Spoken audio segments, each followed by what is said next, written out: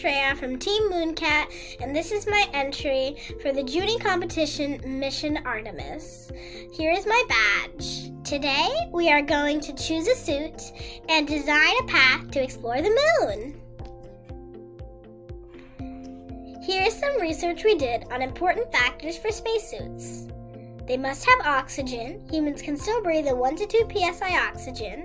They must have a good helmet. It has to protect you but still let you see. You have to have the ability to move easily but still have enough protection. You must have communication of some sort with NASA. And you must have food, drink, waste disposal, and temperature control.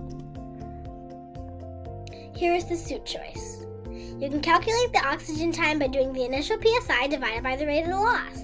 So the initial psi is 150 for spacesuit 1, and the rate of the loss is 12. So 150 divided by 12 is about 12.5, which is 12 hours and 30 minutes. Similarly, for spacesuit 2 and 3, you get 11 hours 20 minutes and 11 hours. Other things about the spacesuits are spacesuit 1 has reliable communication, but it is harder to move around. Spacesuit number 2, you can look really far away, but you lose all communication with the NASA scientists. Spacesuit number 3, you have a built-in repair kit and average communication. We chose spacesuit 3 because there really isn't any downsides. Plus, you might need a repair kit out there and stuff might get broken. Now let's design the exploration path. The speed we can go is 0.5 miles per hour, and with the spacesuit we chose, we get 11 hours, so we get 5.5 miles to go. Some design goals are we should walk as long as possible within the oxygen allowed, we have to cover as large as an area as possible, extra time to make repairs if needed, and if oxygen is running out, we have to be able to return quickly to base. This is my path, the cat cupcake. We start near the center so we can easily get back if oxygen runs out. We initially tried a Pac-Man shape, but the equations were getting complex and the paths were longer than 11 hours, which is 5.5 miles. So I drew pictures with straight lines, kind of like trying to draw a square Pac-Man, and they look like cats. Dad told me a special fact about right triangles is the angle 30 degrees. The smaller side is always half the diagonal.